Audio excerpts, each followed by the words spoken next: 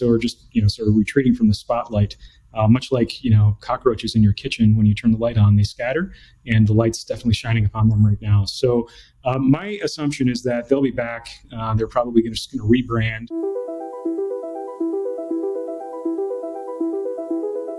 Welcome to Cybersecurity Heroes, an Iron Scales podcast about you, the heroes of cybersecurity. You're about to hear and learn practical and experiential knowledge in our conversations with CISOs, security directors and architects, SOC analysts, and other InfoSec stars so we can become more cyber resilient and safer together. Let's get into the show.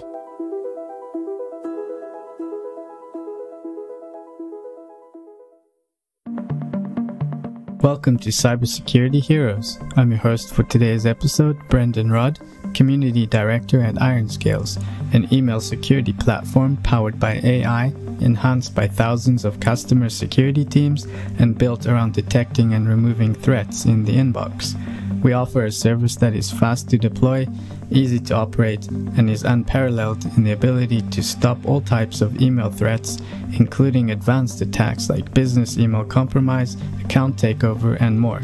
Thanks for tuning in. Let's get into the show. Hey, Paul, welcome to the show. Hey, Brandon. How you doing? Great. Excited to have you here today. I can't wait to dive in. But before we get started, I'd love for you to give us a little bit about your background and what you're working on these days. Okay, sure. Yeah, excited to be here too. So thanks for the invite. A little bit about me. So I'm Avertium's Chief Information Security Officer. So I'm responsible for our internal security and making sure that we don't pose downstream risks to our customers, but also effectively acting as their de facto CISO. So if they have a major incident, I generally will jump in and help them through it. And as for what I'm doing, these days, it's exactly that. Quite a lot of ransomware out there. And so helping some customers really get through, difficult situations with active ransomware attacks. So never a dull moment. And anything particular keeping you up at night these days? Man, what isn't? I do try to sleep at night, but sometimes it's a little hard. Ransomware keeps me up at night. I'm still sort of reeling from the Kaseya attacks that REvil, performed a couple of weeks ago, or a week and a half ago. Time flies. That concerns me, right? So, MSSPs and MSPs, we're an MSSP, so we have a big responsibility to ensure that we don't pose risks to our customers. And when you've got a supply chain attack like Kaseya, it's absolutely crippling, not just to the company that kind of facilitated the attack, but also its downstream customers. And if anything keeps me up at night, it's a situation like that where, through maybe one of our vendors, one of our technologies, we are, an avenue for a ransomware actor to get into a customer environment. That worries me. So, we've gone to great lengths to ensure that that's not possible.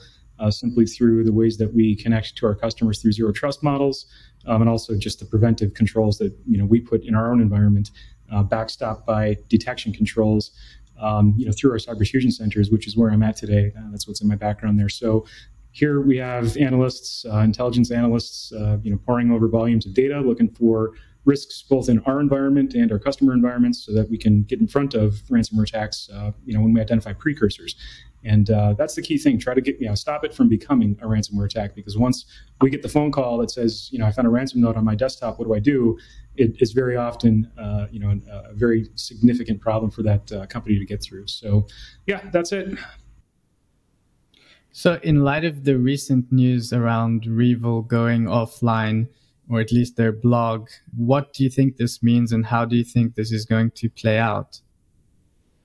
Yeah, so the Happy blog, which I always loved that name, has gone offline. And, we've seen situations like that happen before. I think most recently NetWalker, another ransomware as a service operator, that was very prolific last year. I battled them throughout 2020. They went offline in, I think it was February, might have been January. But through that, one of the things that was known is that a partnership between the FBI and Europol, we're actually able to take them down through individual attribution, which is actually a very difficult thing to do, identifying the actual people behind the attacks. And we knew that was law enforcement. This time around, we don't. And I think that, were it a law enforcement action that took them offline, we would certainly know about it. So my perception of what's going on right now is that after the Kaseya attacks and other very high-profile attacks that they've pulled off, like JBS, for instance, they either have a lot of heat on them or just don't want all the attention, and so are just sort of retreating from the spotlight. Much like cockroaches in your kitchen, when you turn the light on, they scatter, and the light's definitely shining upon them right now. So my assumption is that they'll be back. They're probably just going to rebrand. And I've seen that happen many times, where you've got a ransomware variant, and if you take a look at the code, you can see traces of its predecessors through either the sale of the code or just simply the rebranding of the code into the next variant. So I expect that's going to happen. Who knows when? Probably not too long, simply because, again, ransomware is so profitable that these guys are actively interested in victimizing their targets. So we keep hearing about it in the news. It's not going away. I would love for you to help us understand what was done or not done by the companies that allowed someone to break through their quote unquote wall. Yeah. Well, unfortunately, there's quite a lot of things that can contribute to, a serious incident like that. But for me, there's really 5 areas to be focused on, and that's preparedness, prevention, detection, response, and recovery. And, those are just words, but within each of those, there are disciplines that, organizations have to implement within their walls. So preparedness, that's all about incident response plans, having the right relationships with expert providers that can jump in the event that there is an incident, having cyber insurance, having outside counsel that can help you in a sort of a breach coach function, and then testing the incident response plan, which is an absolutely critical thing. I've seen too many organizations write an incident response plan and then just shelf it or just consider it to be a document. And in my opinion, an incident response plan is not a document. It is something that has to be tested. You have to build muscle memory because if you wake up one day and all of a sudden there's a ransom note on your desktop, you have to know what to do in the moment. And I've seen people make big mistakes just in the moments after the notice of a ransom attack. That's really crippled forensic artifact gathering. So, for example, working a case right now where an organization was ransomed by a group that I'd actually not run into before, called MAKOP, M-A-K-O-P. And this organization had no incident response plan, also lacked a lot of the other controls that would have stopped this from happening in the first place, which I'll get to. But because they lacked the incident response plan, one of the things they first did was shut down the systems that were encrypted. And that's a really bad thing to do in the moments after an incident, because what happens when you reboot a system is you basically destroy whatever evidence might have existed in memory. Memory is volatile, and when you shut a system down, memory goes away, and memory is a vital artifact for forensic analysis. And so we don't have the ability to look at memory and see what's actually happening on the operating systems at the time. So we will have a harder time seeing evidence of who was logged in or from where were they logged in and things like that, and actual processes running in the process tree. All that stuff is just lifeblood for a forensic investigation, and we don't have it. So you got to default to event logs, and that's one of the other controls from a detective side, is ensuring that you've got all of the interesting and relevant security logs in a central repository that you can monitor continuously. Typically, a SIEM is going to do that. That's a SIEM, and this organization didn't have that either. And so we're relying upon the event logs that are living on the systems themselves. And in the case of the issue that I'm talking about, this organization was completely compromised, with domain administrator credentials compromised and the entire domain compromised. So when that happens, the threat actor who's got the keys to the kingdom can go and delete whatever logs they'd like to. And it makes it, again, extremely difficult to be able to do a forensic analysis of it. So we're in the process of imaging hard drives and pouring through data in that manner. And it just makes it a longer process to get through an investigation, and that's just challenging. But again, you want to be able to prevent this stuff from happening, and that's where the preventive controls come in. And there are a handful of things that you've got to do there. There's more than a handful, but one of the key ones is really good endpoint protection. So a modern EDR tool, endpoint detection and response. I'm not going to name any brands. There's a lot of really good ones out there, but it's critical to have that for a couple of reasons. Most of the really good modern ransomware will run effectively fileless and execute directly in memory. And an antivirus platform that's just looking for file hashes in a file system is just not going to see that, not see it happening. So you're not going to be able to pick it up as it's happening along the kill chain, and that's what an EDR can help you do. Other things that you got to do to prevent ransomware, well, one specific one is understand what your attack surface is. So what do you have exposed to the internet? That's critical. We've seen a ton of ransomware attacks that were the initial access was gained through exposed RDP, so Microsoft Remote Desktop Protocol. That's open to the internet. And those are, everywhere. And there are scanners out there that the bad guys have that are looking for that stuff. And then they'll, try to either brute force it or look for compromised credentials that have already been, stolen and sold around on the dark web and gain entry that way, or just simply exploit a vulnerable RDP. Similarly with VPN, we see a lot of vulnerable VPN infrastructure that gets attacked a lot. So patch your VPNs would be the thing there, and make sure you get RDP just off of the internet at large. And then there's a handful of other things like security awareness training will help prevent things like phishing attacks. That's important to remember as well. But all that said, no prevention control is going to be perfect, so you have to have detection. And that's again where the SIM and the monitoring and threat intelligence come into play. Because with good threat intelligence, you can see into attacker communication streams through signals intelligence or SIGINT, and you can even do human intelligence gathering on the dark web forums or human by engaging sort of a nefarious way with a threat actor, and surreptitiously getting information from them just by interacting with them. That's a tricky thing to do, and it's not something that we would ever recommend an average Joe off the street to go on a dark web forum and try to interact with the threat actor, but you can do it if you know what you're doing. All that stuff constitutes an ability to detect something happening that's weird in the environment, and then you got to act in the response motion. So that's where, again, testing the incident response plan comes in. We talked about that earlier, but then you got to execute it, and that's all about communications. Really getting the right people involved, and knowing their roles and responsibilities, and taking the right steps immediately and acting quickly but not hastily. There are a lot of things you can make missteps in an immediate response. But back to that example of the current ransom case that we're working, this is a completely compromised environment. So every account is no longer trusted. Every device is encrypted. Nothing can be trusted in this environment. So we have to completely rebuild it. And so that's what recovery is all about. So what we're doing for these guys is we're re-architecting their Active Directory domain in Azure AD using Azure ADDS, which is a pretty modern way of securing an Active Directory infrastructure. And then we're setting up a secure enclave within their network so that we can start reconstituting systems and applications onto that secure enclave. And when we've got that done, we're just going to blow out the other one. The compromised one will just cease to exist. And that's really the only way you can get through a situation like that, because the entire environment is again, no longer trusted. So that's a long way to answer your question. There's a lot that you can and should do, but those are some quick things that you should at least be thinking about as you're dealing with the scourge of ransomware. Yeah, and I was speaking with a guest the other day that was saying if you cannot trust that those laptops or devices are 100% clean, you actually have to trash them. So, do you have a way of confidently conveying that message to your customers, or even for yourselves, that this device is 100% safe to put back onto the network? Or do you ever trash devices if you're not sure? So that's always a risk-based decision for the business to make. So the customer, certainly we can guide them to do that. And I think probably what your other guest was getting at is malware that might be at the BIOS level of the actual physical system.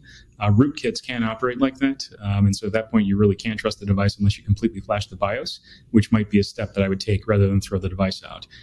But if a customer has a very high risk aversion, so they can't accept any risk, then they might want to just replace the devices, which is obviously extremely costly.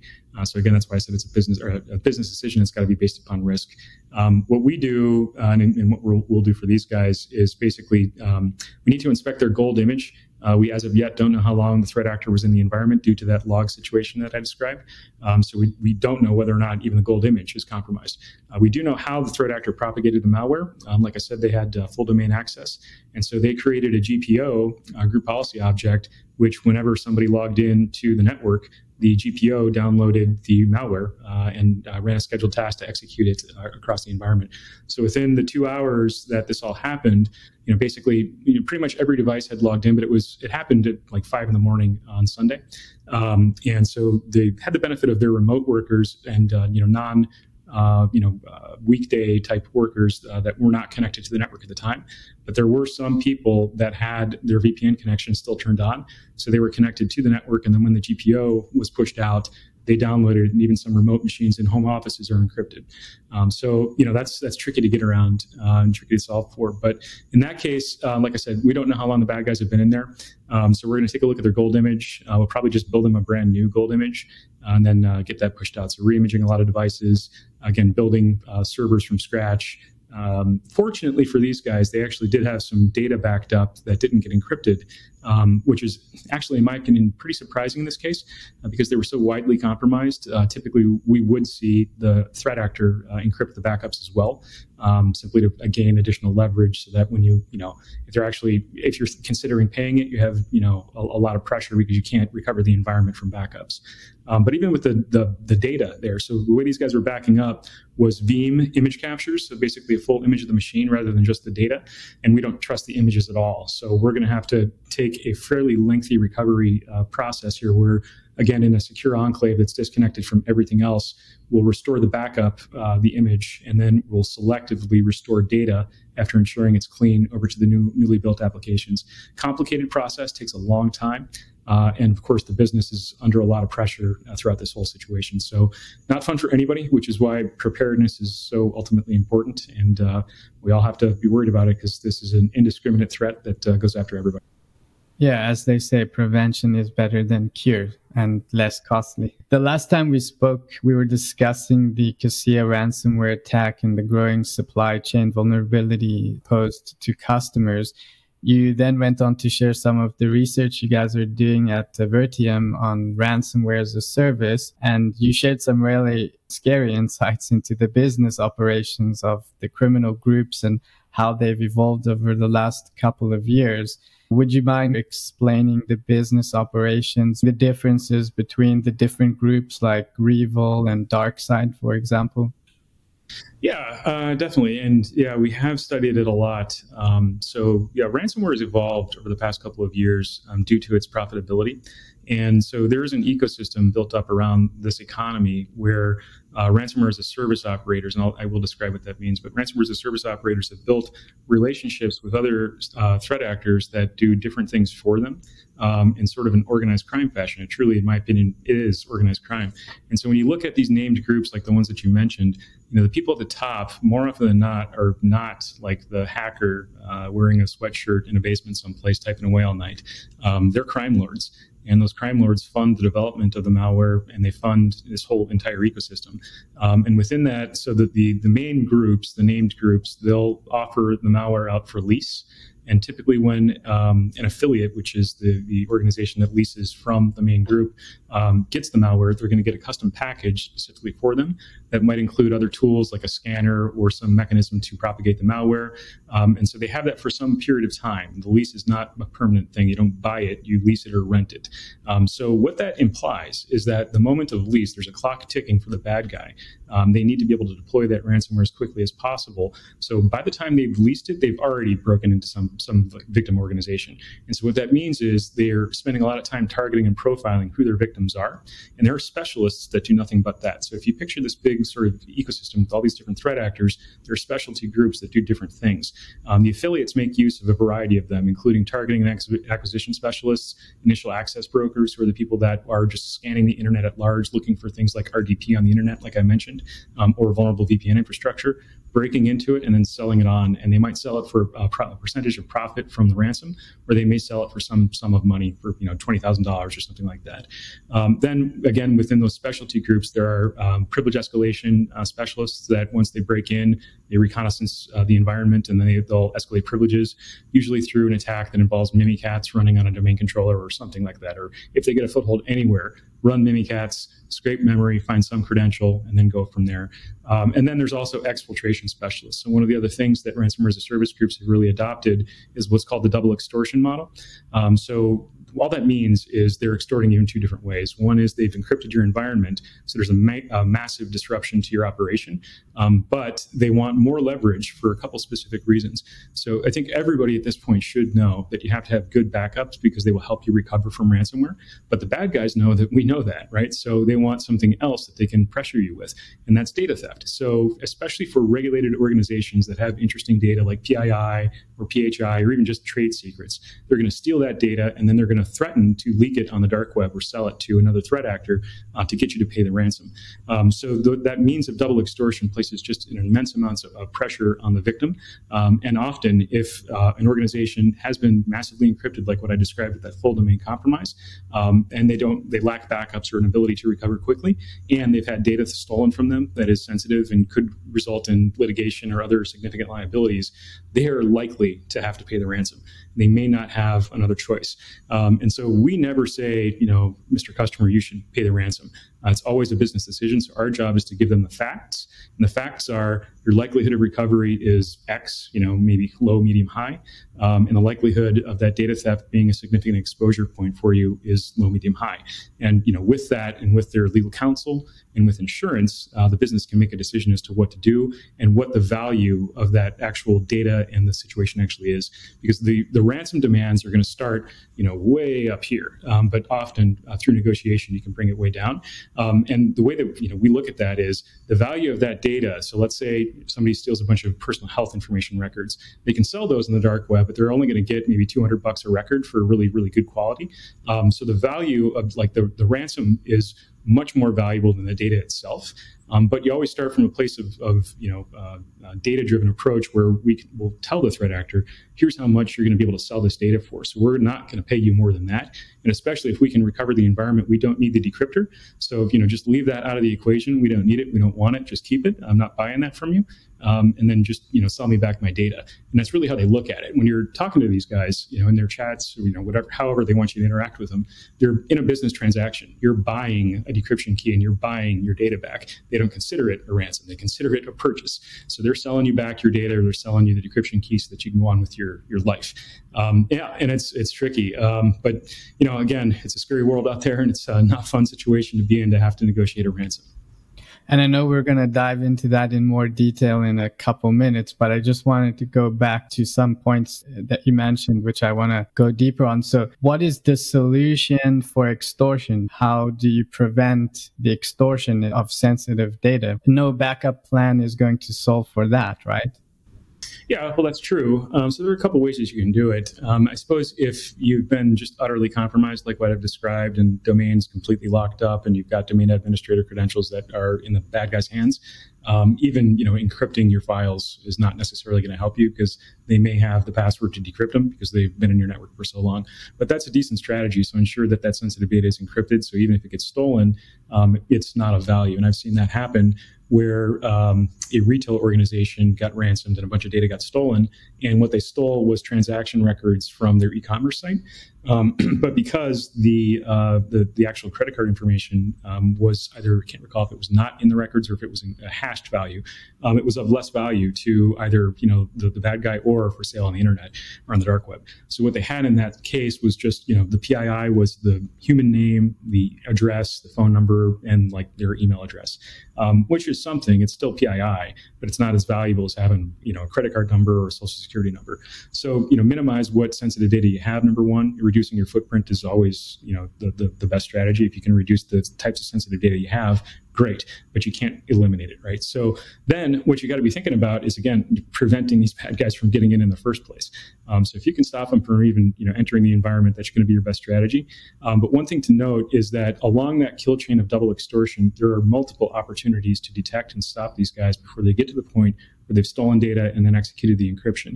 Because with double extortion, what you have is, the bad guy breaks in or has bought access from some initial access broker, and there's an opportunity for detection, right? So you should be able to observe somebody break into your environment one way or another, exploiting an RDP server, logging in from a weird Russian IP address or something like that.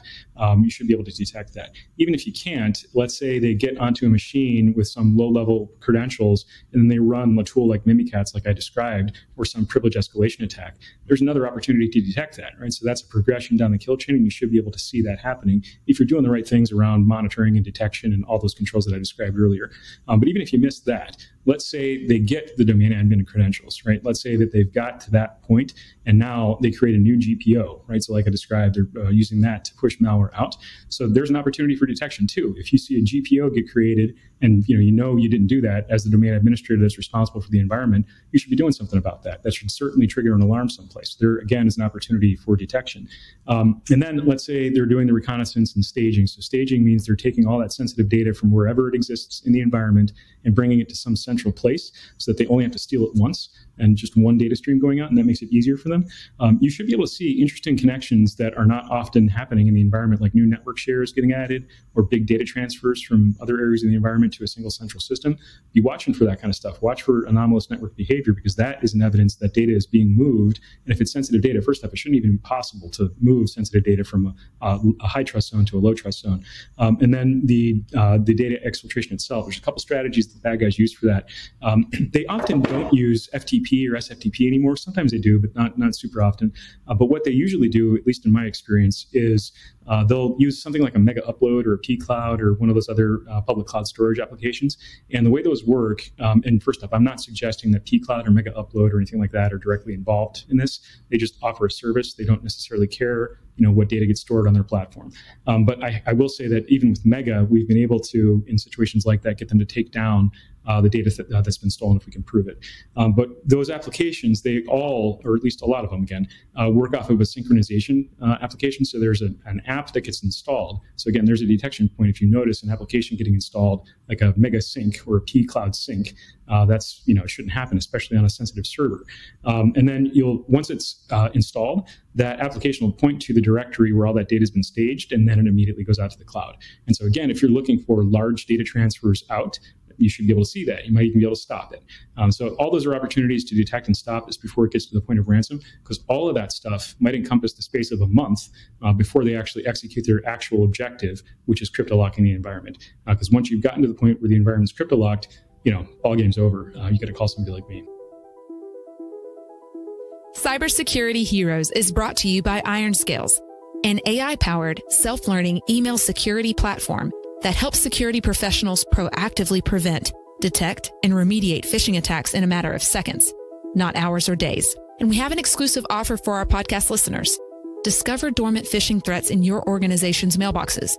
Get a free 90-day scan back with a detailed report. Integrate in seconds with 2 clicks via API to Microsoft Office 365 and see what your current email security is missing. Go to ironscales.com/free scan to learn more. Coming back to negotiations, I hear you're one of the best frontline negotiators. What is it like negotiating with these threat actors? And can you tell us what really goes on behind the scenes? Sure. Yeah, there's a couple things to think about. First off, I cannot claim to be one of the best. I just have done it a lot. So when you get a ransom note, in the ransom note, it's going to be a very scary threat. We've stolen a terabyte of your data, and if you touch your files or you do anything to these systems, they're going to be destroyed. So you better get in touch with us. And there's a couple of ways that they ask you to get in touch with them. Sometimes it's an email address that they want you to email, like a Proton Mail or a QQ, some anonymous email address. Other times, and more often, again, in my experience, there's going to be an onion URL that they'll ask you to click. And in, again, my experience, that's typically not going to be a site that's going to download secondary payloads to your machine just by a drive-by download attack. But still, I wouldn't do that outside of an isolated, protected environment that you can just blow away the VM that you're operating on. But if you click that link, very often what happens is you go to the Onion site and there will be a chat app, like a Jabber or something like that, which is very similar if you've ever been on a website that has an e-commerce chat that pops up and says, what can I help you with? Very, very similar. So that will pop up and it usually be blank, but it might say, admin is waiting for your response or something like that. So type in, hello or something like that. And at that point, a customer service representative who's part of that RAS ecosystem that I talked about, there are customer service people within there. There's other groups that do other things as well, like cash outs and stuff like that. But the customer service rep is going to hop on and, they'll know because of the URL that you followed, who you are. They'll know which company that they're talking to. Although I've been in situations where they even screwed that up. And I can tell that story. It's a funny one. But they'll know who they're talking to. And so at that point, they'll tell you what the demand is. You usually have to ask for it. So you ask sort of what's the strategy and what's that's like. Like I said earlier, it's very much they consider it to be a business transaction. So if you treat it aggressively, or you talk down to them or call them criminals or terrorists or whatever, it's going to go very poorly for you. You can't really do that because I've seen seen this happen where a customer, that came to us afterwards, engaged with the threat actor having no training in this and really never having done it before, and made some mistakes. And what happened was, rather than negotiate the ransom down, the ransom ended up going up and up and up and up because they were, the bad guy was just getting annoyed, and you don't want to annoy him. So it's very much a psychological game. It's a little bit of, I talk about knowing your enemy a lot, but put yourself in their shoes and their mindset. Like I said, these are customer service guys. The people that you're going to interact with in that chat are not the hackers. They're not the guys who are moving around your environment and stealing data. They're, probably in a call center someplace or something like that, truly. And, they're just there working for their boss to extract money. And so what I always do, especially in a data theft situation, it's really mandatory for them to be able to prove to me that they've actually got data. So I'll ask for what's called a proof of life. And a proof of life is either going to be screenshots of directories that they've accessed, or often what will happen is they'll show like a screenshot that includes PII. So usually in situations I've been in, it'll be like a screenshot or a photocopy of somebody's driver's license or social security number, or it might be a screenshot of a database that's got a bunch of PII in it. And if they can prove that, then that definitely changes the dynamics of the conversation a little bit. But generally, what I do is, I'm effectively there to represent the business. And so, I'm working on getting approval for this. I'm working on trying to find an agreement. We're going to make a deal. You got to give us time. So if they're threatening to leak data, sometimes they'll post like a private site. They'll say, we're going to make that public, ask them to take it down and say, listen, we're working on this. I'm going to get this approved, but I got to get, approval from the boss, and they need X evidence or whatever. Bring that back to the group that's, in the war room on this. And that war room is, if you're at the point of negotiation, that war room has to include outside counsel, executive leadership. Usually the CEO or president is going to be in those conversations. Inside counsel certainly as well. If there's a compliance officer, then as well. CFO, of course, and then insurance and outside counsel as well. And insurance, very often people think that insurance is just going to foot the bill for whatever, but that's really not the case. The insurance industry just got crushed last year because of all of this. And they're actually changing a lot of their risk models because they lost so much money due to ransomware last year. So insurance is going to try to, push the demand down, right? They want to pay as least as they possibly can. And, anybody does in that situation. You don't want to be funding, further digital terrorism. So you want minimum exposure. So, you get together, and this is usually going to be over the course of several days, sometimes up to a week. I've seen it go 2 weeks. And the bad guy will have sort of escalating pressure applied throughout that. And to do that, I've seen a few strategies. They'll just get nastier in that chat application I was talking about. Or they'll attempt different strategies. And so it's funny, I talked about the e-commerce chat application. So one customer, this is an e-commerce customer, e-commerce company, they have an e-commerce chat, right? And so the bad guys know who they've ransomed. And so after negotiating with them for some time and not getting the answer that they wanted, they got on the e-commerce chat of the company that we were helping. And they started making threats to the customer service representative that's just working the e-commerce chat. And so we were getting these screenshots from the e-commerce team saying, what is going on? What is this guy talking about? And that was a fun one. We got him through it, but one way or another, that was pretty crazy. Another one was, I forget what kind of company that was. I think it was a call center company. This was, again, after several days of trying to get through negotiation and them not getting the number that they wanted, they started making phone calls. And so they were calling people that were either senior leadership, or they were involved in IT or likely to be involved in the situation. And through like one of those voice obfuscation applications, they made threats and said, we're going to steal your data. I've got your home address, stuff like that, and making actual threats against safety and life. I've never seen that actually happen, but I'll tell you what, it scared the heck out of them. I'll tell you that. The CEO was like, this guy called me. Can you believe that? And I said, well, it's a new one, but it doesn't surprise me one bit. They're ruthless, and they'll do anything. But yeah, once you get to the point where insurance is on board with a number, and you get to the point where you're ready, it's going to get very tense in those last few hours or days or whatever it is to get to the point where you've made an agreement. Then they'll give you the cryptocurrency address. The cryptocurrency address might be Bitcoin, it might be Monero, which is more of a private anonymous blockchain than Bitcoin is. I've seen a few prefer Monero to the point where they'll actually ask for less in ransom if it's paid by Monero. simply because it's harder for law enforcement to trace. And that's a good point, because one of the things we do in situations like that, if we actually get the cryptocurrency wallet address from the bad guy, we do share that with the FBI and Secret Service, because that's really vital information for them to be able to follow the money. So I talked about this ecosystem, and the proceeds of the ransom get shared amongst all those actors within the ecosystem. And so if you're looking carefully, you can watch those transactions happen on the blockchain. Right? So if you know the cryptocurrency wallet address of that first person that you're paying, if they get sloppy and don't put it through a tumbler or some other washing tool within the cryptocurrency ecosystem, then you can see the money move from wallet to wallet to wallet, and you can start to identify who these affiliates are within these ecosystems. And that's exactly what happened with NetWalker, that group that I talked about that got taken down earlier in the year. Information was shared with the FBI and Europol that gave them the cryptocurrency addresses, and they were able to trace the money.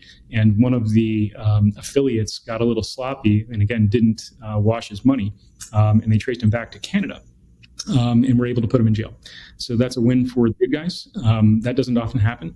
More often than not, there is no consequence whatsoever. And that's largely because these guys operate in jurisdictions that either don't consider what they're doing a crime, or are actively, profiting from it as well. And I say that, somewhat tongue-in-cheek, because nobody's actually proven this yet, but the vast majority of these operators are Russian. And the affiliates I described earlier that are leasing the malware from the main groups, they have to prove a couple of things in order to even be an affiliate. More often than not, like 90th plus percentile, they first have to prove that they can speak Russian, because a lot of times these operations happen on dark web forums that are only in Russian. So unless you learn Cyrillic just for the purpose of being able to go and ransom somebody, you're not going to be able to get into that group. The second thing you usually have to prove is that you've got access to some interesting victim already, because again, they don't want you to just have the ransomware and have it forever. They want to establish a time window that you're leasing it. And so you've got to have proof that you're going to be able to deploy it for profit quickly, because that's what this whole game is about, is just speed the money, make money as fast as you can, and avoid, being thrown in jail.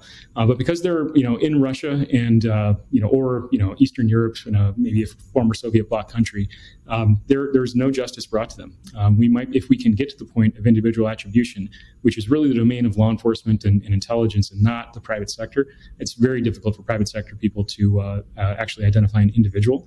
But if they can do that, then they may indict them. We've seen a lot of DOJ indictments of Russians, and so if they travel to a non-Russian country that we have an extradition treaty with, they might get picked up if we can follow them. And that's happened too, where somebody flies from Russia to Spain or something like that, and they're arrested in Spain, extradited back to the US and put in jail. But because that NetWalker affiliate was Canadian, of course, we've got a very good relationship with Canadian law enforcement, and we were able to lock them up. So good job, FBI. If the government doesn't create a deterrence, does it make us look weak? Does it incentivize these actors to just keep going bigger because there's no retaliation, no consequences? Yeah, that's a good question. So I think it's more than just the reputation of the USA in the international landscape of not doing anything. It really is a national security crisis. Because Western interests are being attacked, and that's really what the military and our intelligence community are there to protect. So if you have this huge pandemic of ransomware that's impacting organizations of all sizes, to the point where the entire Eastern Seaboard's gasoline might dry up because of a ransomware attack, or meat supply may be much more difficult, and therefore prices rise. That's a big problem for national economy. And I think the government is now starting to realize how serious it is, and that they've got a stake in the game. But I don't think they're doing enough, frankly. There's a recent executive order put out by the Biden administration that talked about supply chain risks and things like that.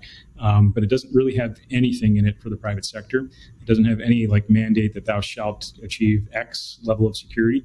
But even that I don't think would be enough, because then what you're doing is you're passing the cost of protecting U.S. national security onto the businesses that are on the wrong side of these attacks. So in my opinion, there's got to be some level of funding.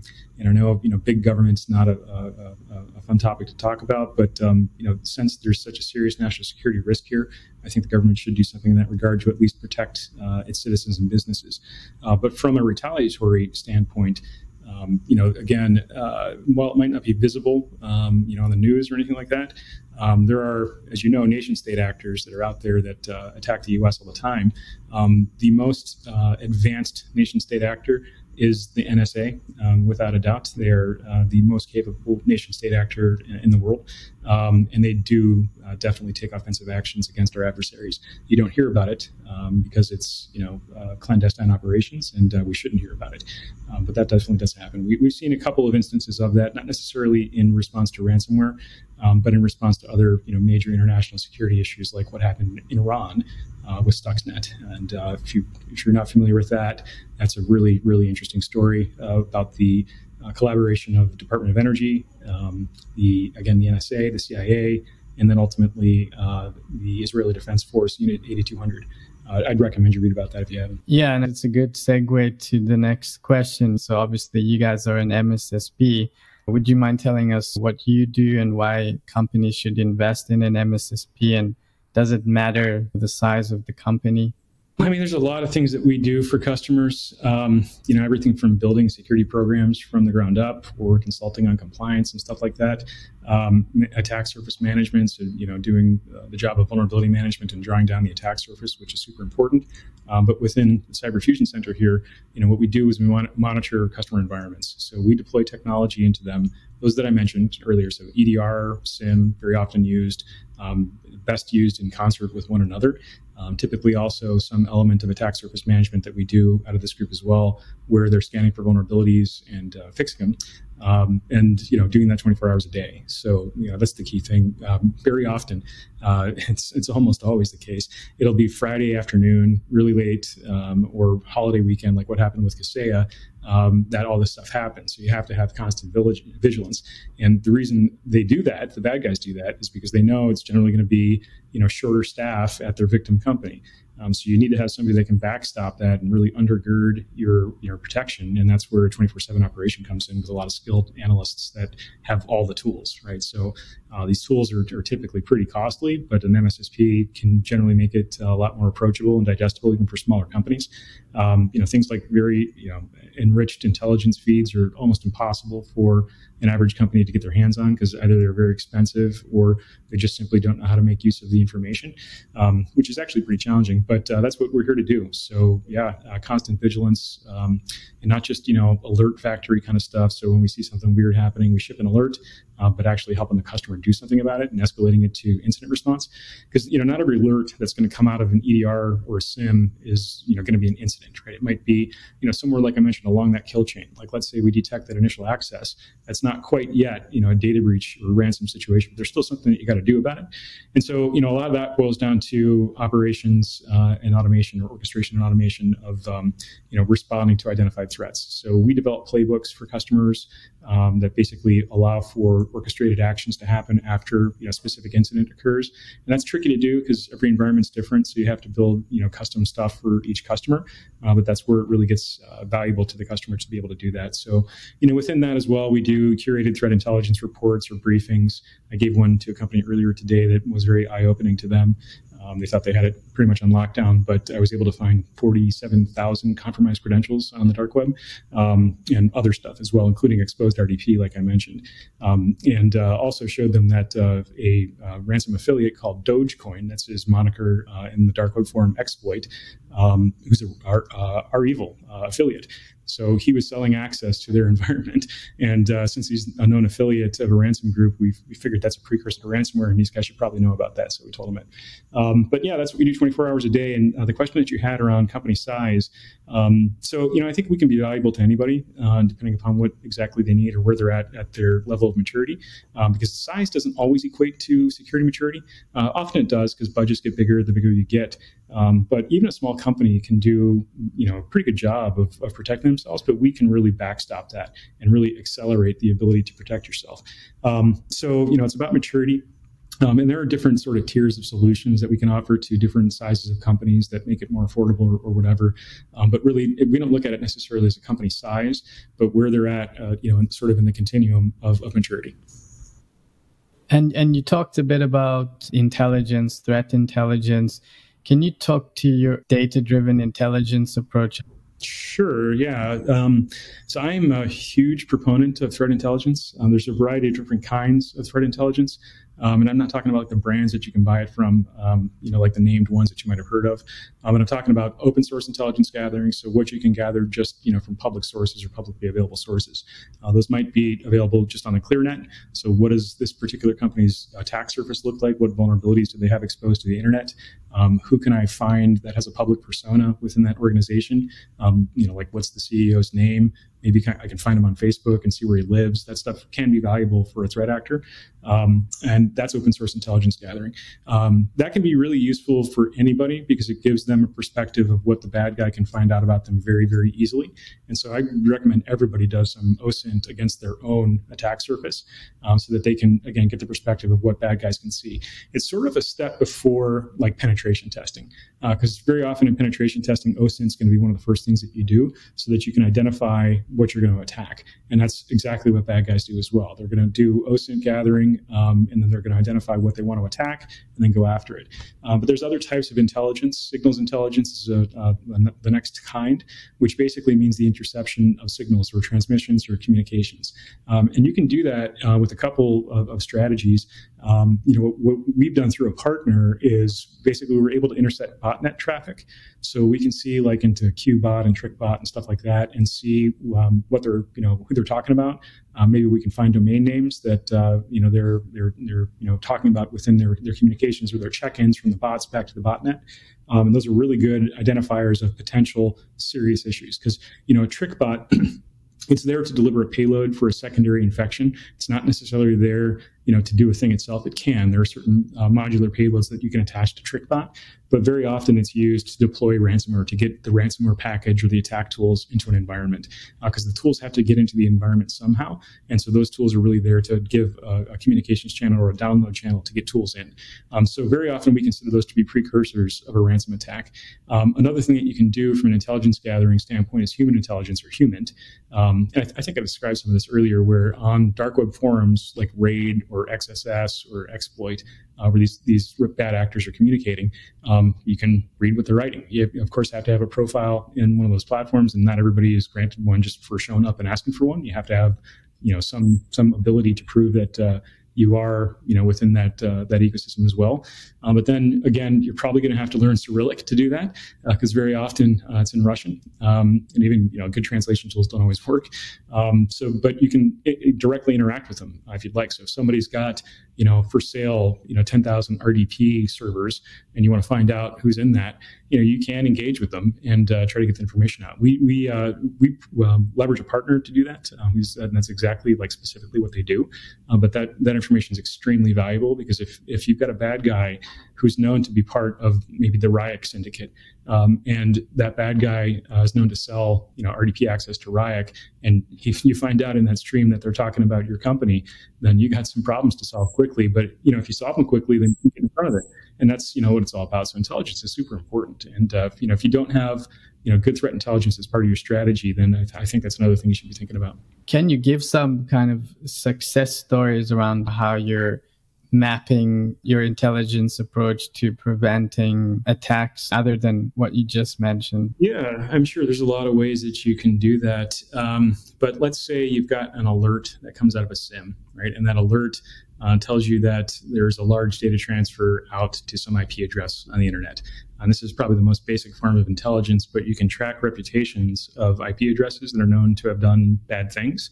And so if you see, again, communications that are to or from an IP address with a bad reputation, that should never happen, right? So there's an obvious indicator that you've got something to do. So if you think about one of the challenges of threat detection is that there tends to be just a huge volume of data that you got to sift through to find, not even the needle in a haystack, but the needle in the needle stack.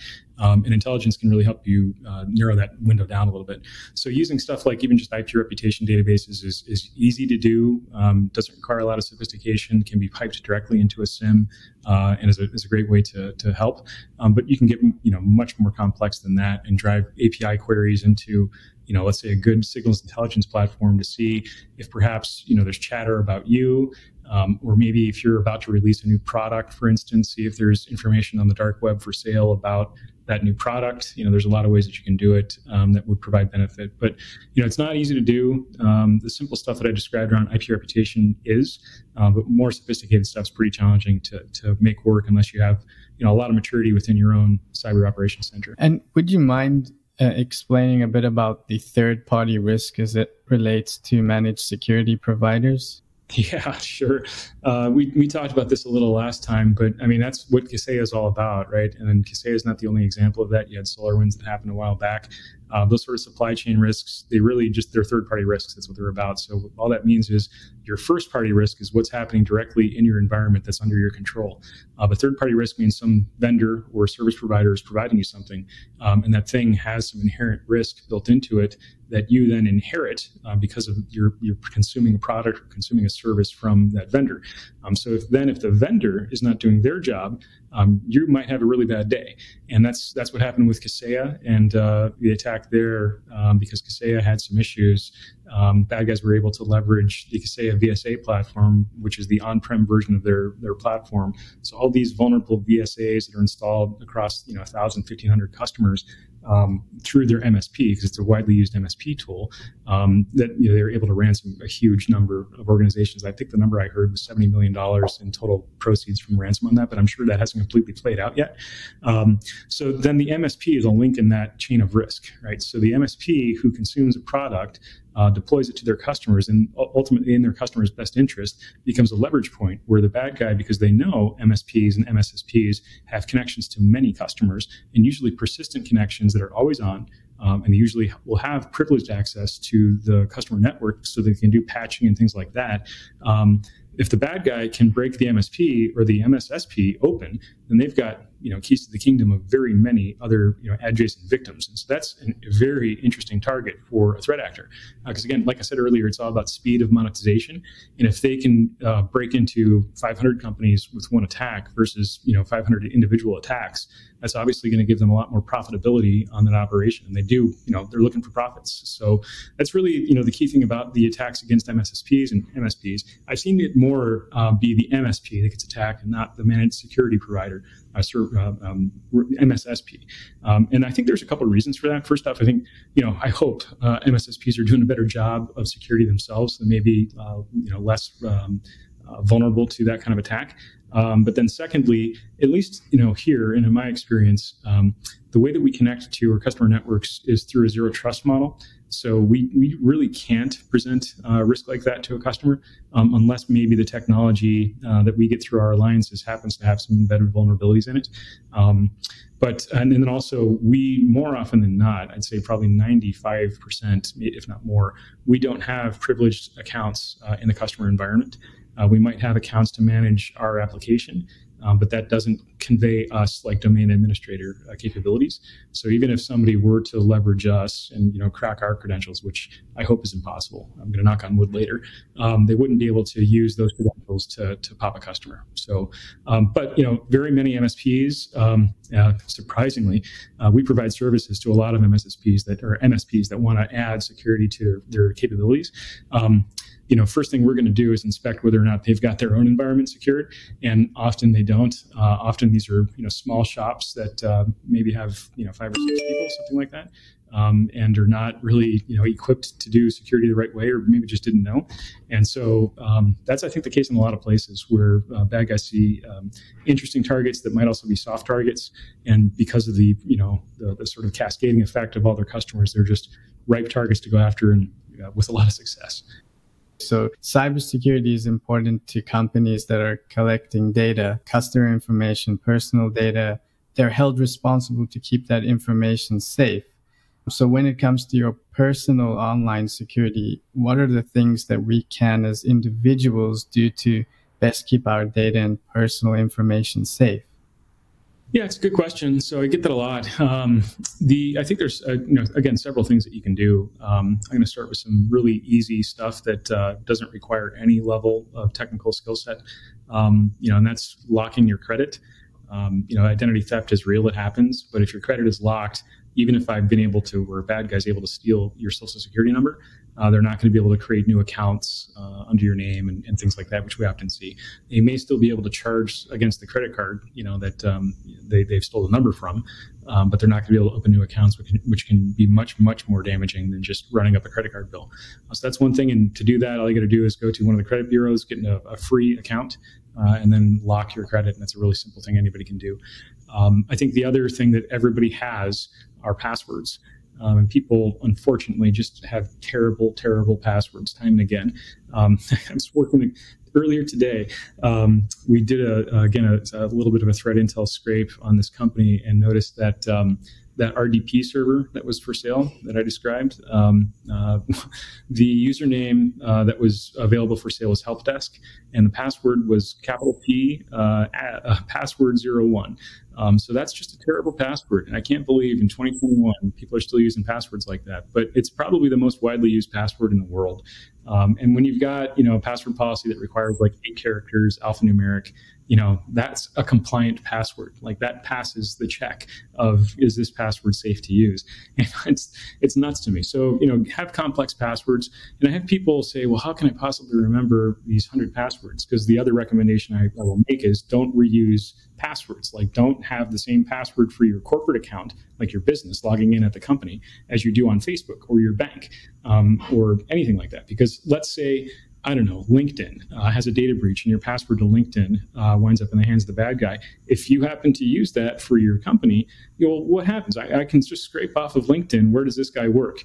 And now I know where he works. And if I can guess your username, which is generally going to be really easy, right? Just first name dot last name or first initial last name, and you happen to have made the mistake of reusing passwords, then bam, I've got into that customer or that victim. So don't reuse passwords. But then the problem becomes, how do I remember these passwords? So password vaults. You don't even have to remember the passwords. And the password vaults will often, the good ones, will just randomly generate a strong password. So at that point, they're all stored in a vault. Then, of course, there's some concentration of risk in the vault itself. So let's say, the company that makes the password vault gets compromised and has a supply chain attack there. That's going to be a really bad day for everybody. Let's hope that doesn't happen. Holy crap, knock on wood again. But that's a good strategy, right? And that you're at least taking a couple of steps to protect that really critical credential.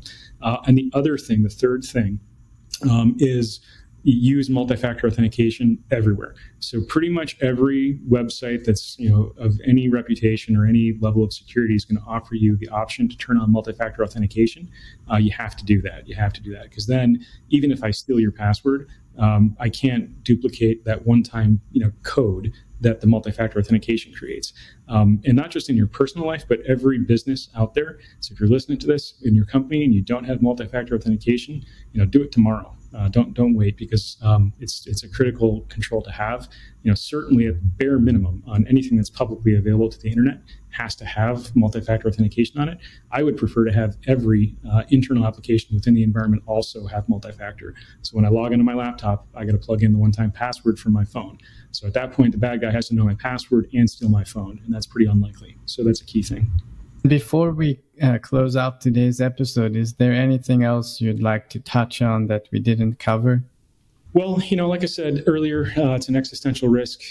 We see it in the headlines every day now. The thing that I worry about there is there becomes something called breach fatigue, where because it's happened so much and you see it so often in the news, you start to get jaded to it and you stop paying attention to it.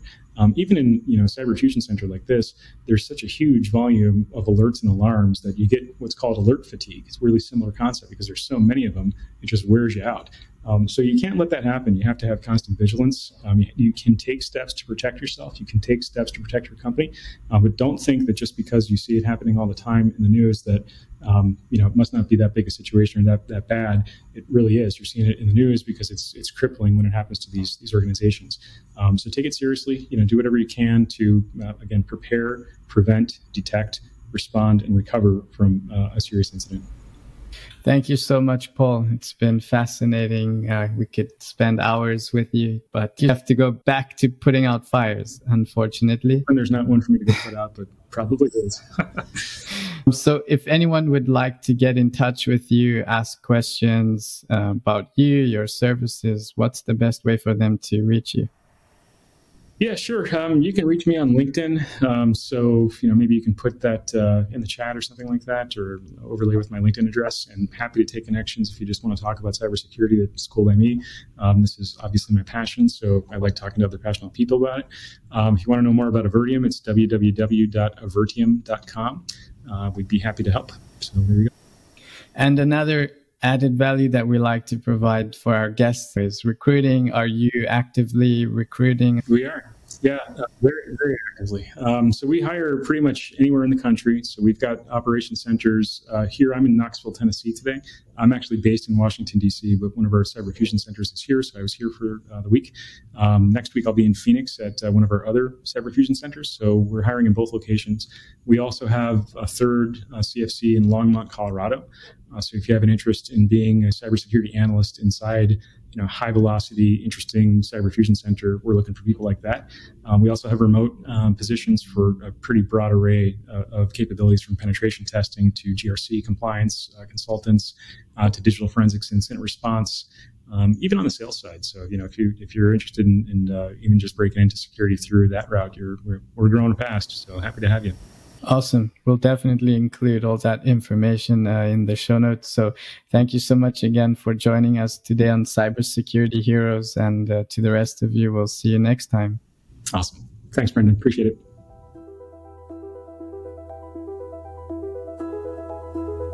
That's a wrap for this episode of Cybersecurity Heroes. Practical and experiential knowledge on a day in the life of security heroes. Catch our next episode by subscribing through your favorite podcast platform. If you're listening in Apple Podcasts, please leave a rating for the show. They really help a lot. Thank you so much for listening. Until next time.